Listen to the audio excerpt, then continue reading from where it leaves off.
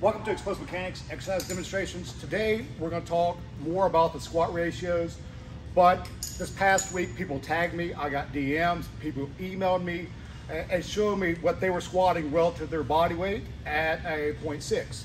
You had some people squatting 1.8, you had some people squatting 2.0, you had people squatting 1.6, and trying to get these 40s and their correlations to match up. Well, now on some of the boxes, they're not designed or not like my boxes. The biggest thing is, that's why I repeated myself so many times in the last video, is to make sure that that box is 12 inches with about a 6-inch blue foam pad. Now, we have the older model Elite Fitness blue boxes, so they're a little bit softer than the new ones. And so later on, I'll do a video whether that more stiff of a pad helps the numbers a little bit. But also I saw people using belts. Here at Explosive Mechanics, none of our athletes use belts. The little kids, the older guys, they'll come in, no belts allowed in this gym. You need to learn how to use your stomach. You need to learn how to brace. If you're playing sports, particularly football, if you hit someone, your stomach and your midsection needs to be strong. It needs to be able to handle a force. It needs to absorb force. And you need to produce more force for you. So the stronger your stomach is, the better off you'll be. And a way to get a stronger stomach is to not use a belt. So what we're going to do is, I don't know what's going to happen. You just saw Malachi. He squatted 2 reps at 0.5 meters per second. Okay, you got 365, 0.5 meters per second. I didn't bring a belt out because now I want to see, does a belt improve these numbers right here? So Malachi, if you would, let's squat 2 more reps. See what happens.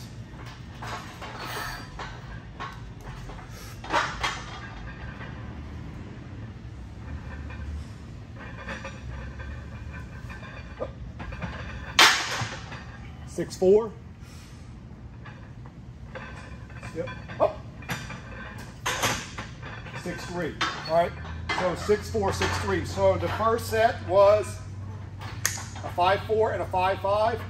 Now we got a 6, 4 and a 6, 3. Almost a 10th difference in the load. Okay.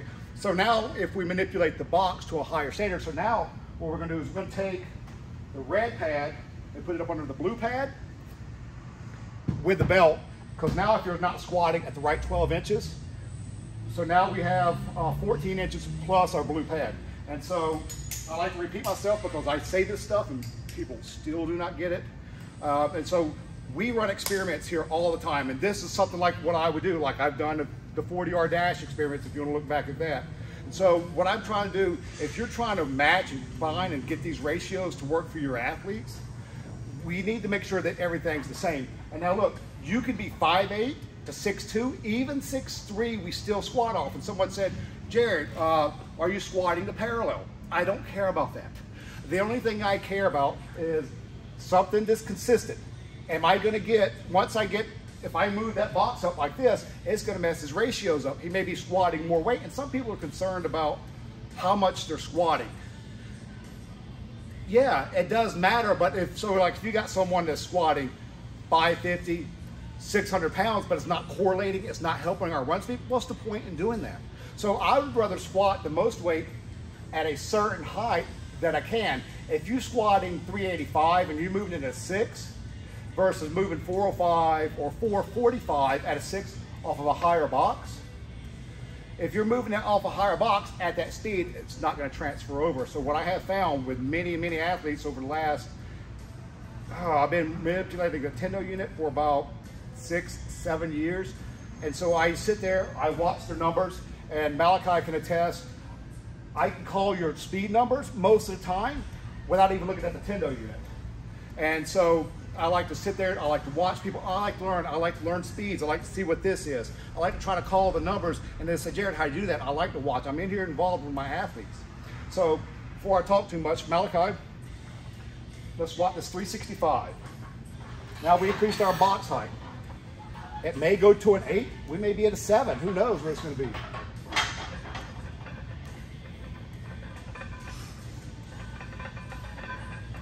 Oh. 7-1. Another 10. Just because we increase the height of the box. Oh. 6-7. Almost cheated that last rep a little bit much. I don't like it as off the neck, but we are trying to move the bar quick, but I like to try to keep it still and silent. So as you see, he went from 365 with a blue pad in the box, 0.5 range. We added the belt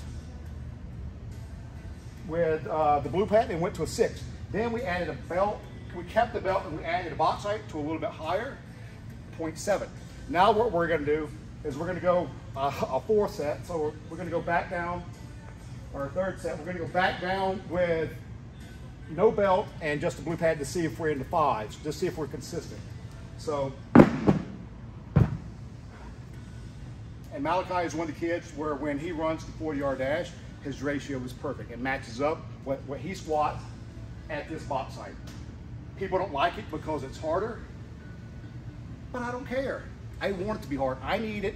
I need to figure out what, if you're squatting a 0.65 and you're not running a 4.8 40-yard dash, we need to figure out what the limiting factor is. So if you squat 2 times your body weight and you're not running a 4.5 or 4.4 complete laser 40-yard dash, squatting more at that point is not the answer.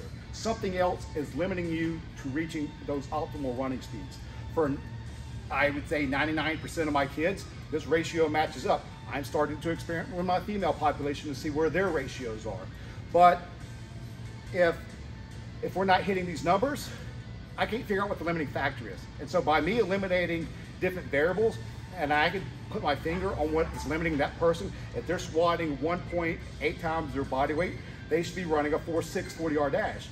And if they're not, what's holding that person back from, we've got the force production. We can produce the force in the ground, and we don't work on our running speed like you heard in the last videos at all. We don't work on our running form.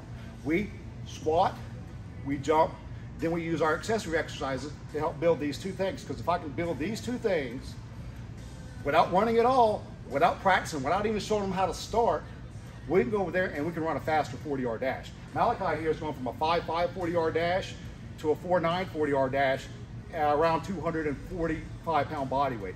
So it don't matter, like I said in some of the other videos, go back and watch them. It don't matter what your body weight is, because it matters what times your body weight at the 12-inch box equals that speed. All right, Malachi, before you get too tired, let's see what we got.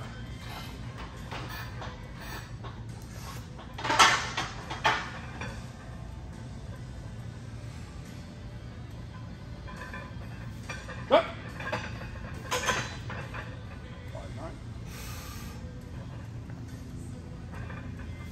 5.9. Up. 5.4. Back into 5s. Okay. So we started from the ground up, added a belt, got faster. Kept the belt, added, increased the box height, got faster. We took all that away, took the belt away, took the height away, came back down, and we're still in our 0.5 range. So I hope this video helps. Malachi, thanks for helping me with this. But if y'all have questions, please, again, email me, info@Explosive Mechanics. Follow me on Twitter @ExplosiveMEC, but the best way to reach me is through email. I do get messages through Instagram @Explosive Mechanics, but sometimes those are kind of filtered and flipped around, and I don't have the notifications popped up so I can sit there and just answer questions all day long. I'll just look at it occasionally. So anyway, thank you for watching, thank you for listening, and thanks, Malachi.